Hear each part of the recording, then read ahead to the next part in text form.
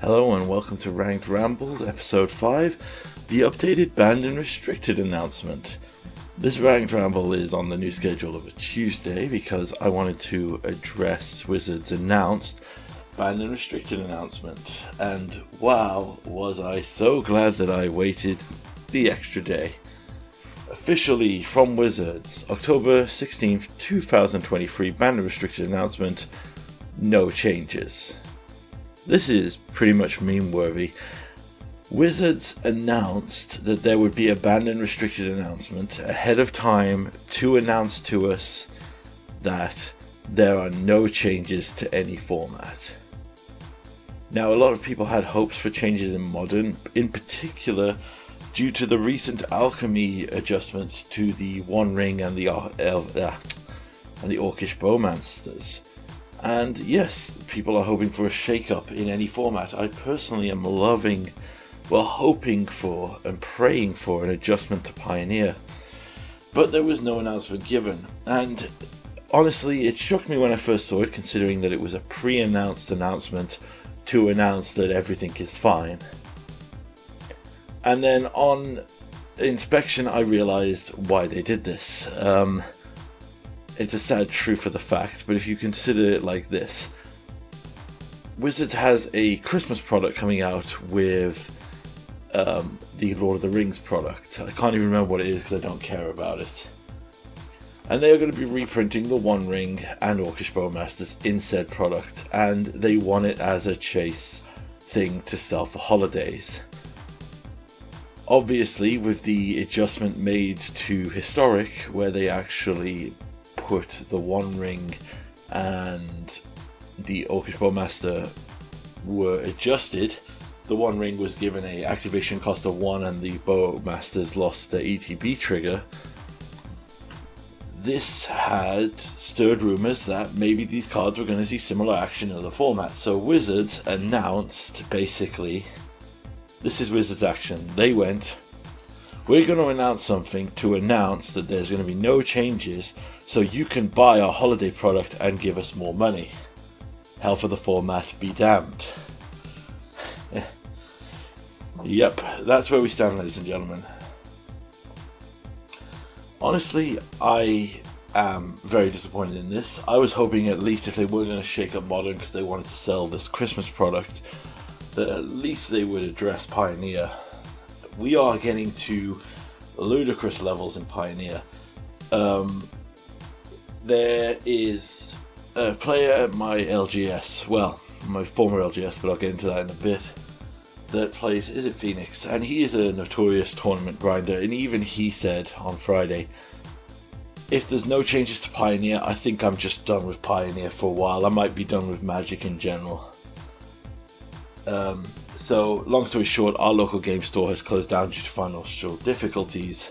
That was where he was primarily playing Commander, and he would grind Phoenix on Modo because he previously played the Modern deck at our LGS.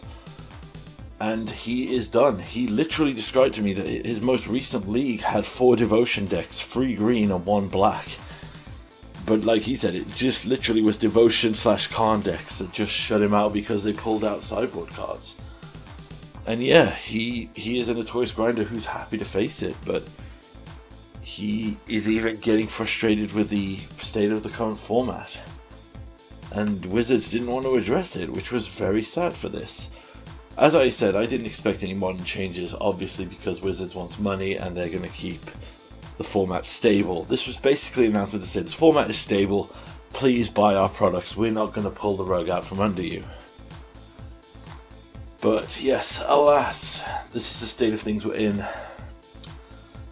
All in all, as you can see here from these videos, from these ranked, I have some diverse matches here for fun. But what do you think of this banned and restricted announcement? I mean, there's nothing to really digest. It's literally just a, hey, it's all secure, everything is fine, people, please invest money. Funnily enough, if you look at this article on the Wizards website, they also announce they say their format goals is 1 sentence. Keeping with our goals of greater consistency across our formats, we are making no changes to any formats. Translation: in order to ensure stability so you will buy and invest in our products, we are not going to change and address the formats. And then they have a twice the length paragraph announcing a new type of booster that you can buy that I'm not even going to click on out of restriction here. Yeah, all in all, I'm not impressed with the changes at all. Let me know what you think as it goes below. Other little thing I wanted to put on this video here is I wanted to give my respects to my local game store, which has sadly had to close down due to financial issues. Sadly, the debtors all closed in, and he announced out of nowhere that his store was closing down, so I went to my last Friday night magic there on Friday.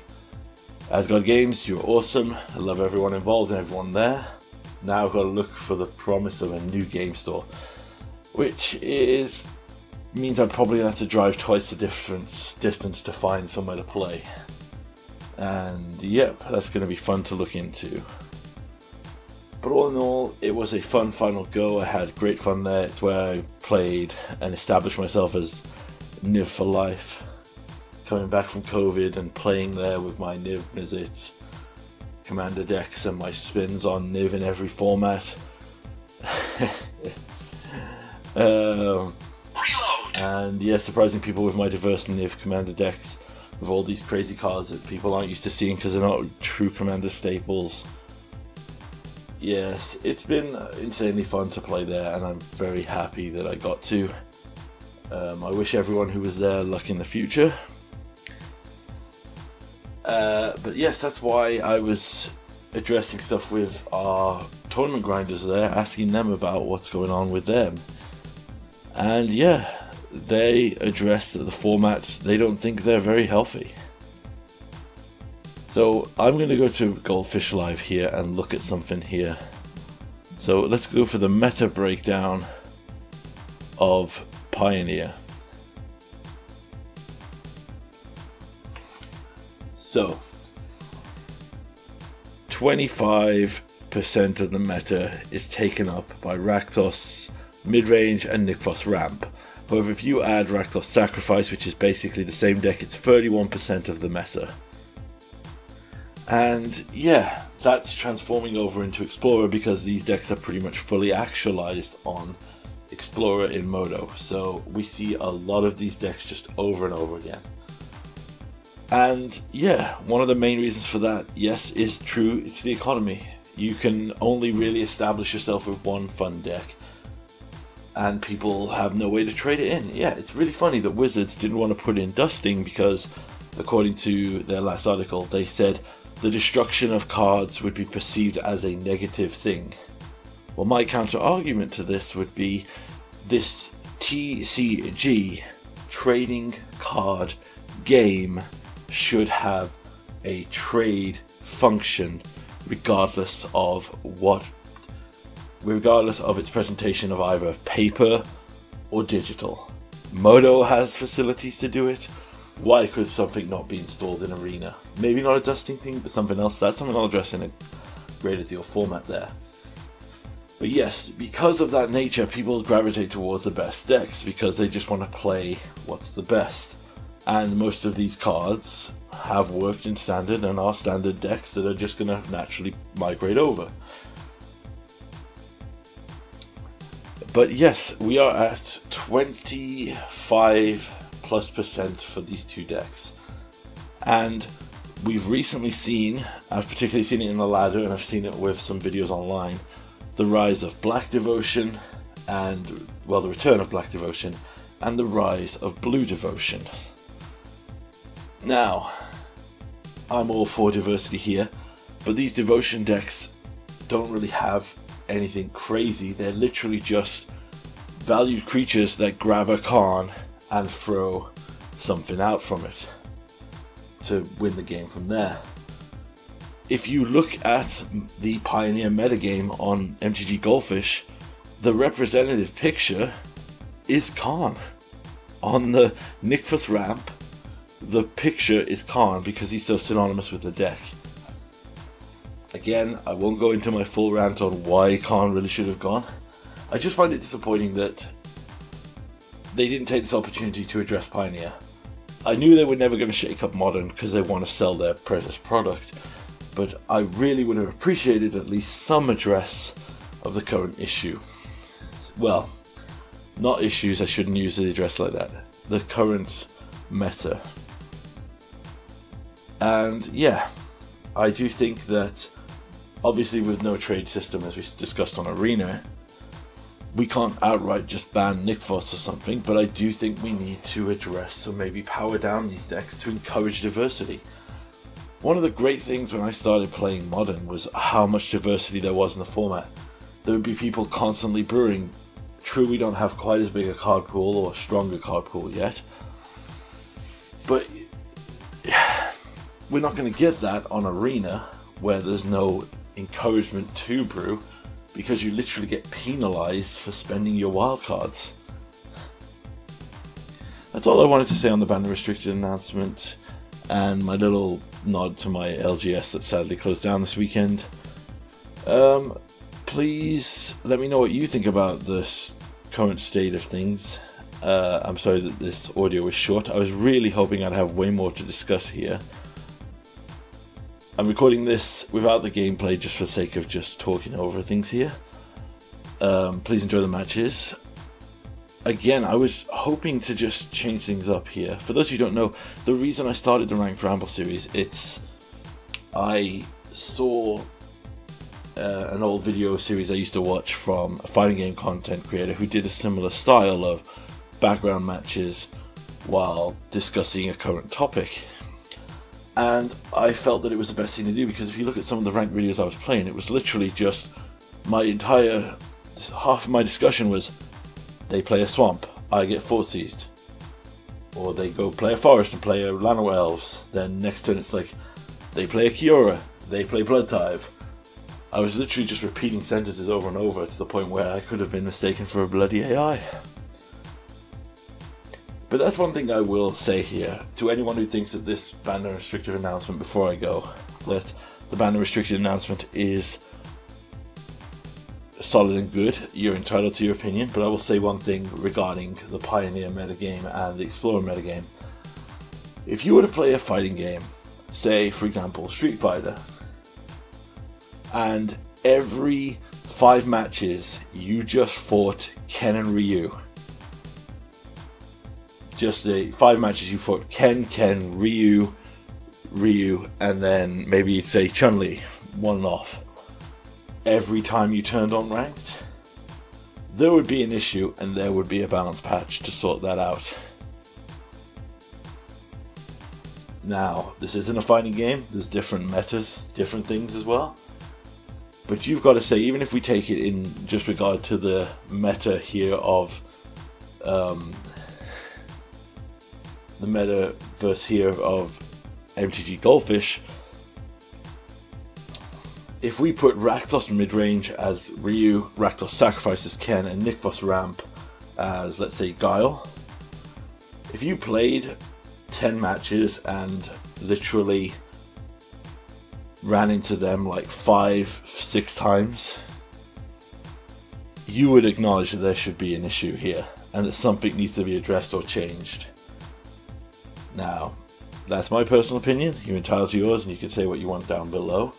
Please enjoy the rest of the gameplay videos. I've rambled enough here.